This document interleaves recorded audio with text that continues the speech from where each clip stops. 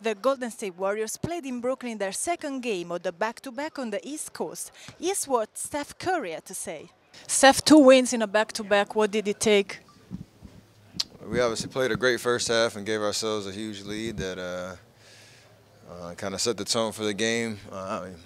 Brooklyn, they play hard. They kind of play loose and fast, and when they make shots, they're pretty tough. And that's what they did in the second half, and try to get themselves back in it. But we kept our composure and just found a way to win the game.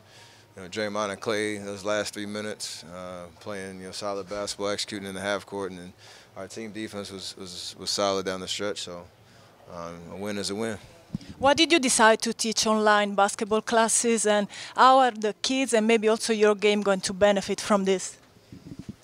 It's one of those things where I've learned a lot about the game coming through the ranks, and had a lot of people around me kind of coach me and give me a certain skill set and a certain perspective on the game, and I wanted to kind of offer that to as many people that want to learn. And for me, it's like one of those things. If I had that when I was a kid, obviously my dad played in the league, but if I had a real kind of, I guess could call it a curriculum of how to improve my game if you really want to get better, then I think I would have been a little bit more advanced coming through middle school, high school, and that kind of thing. So just trying to offer that to as many people that want to learn.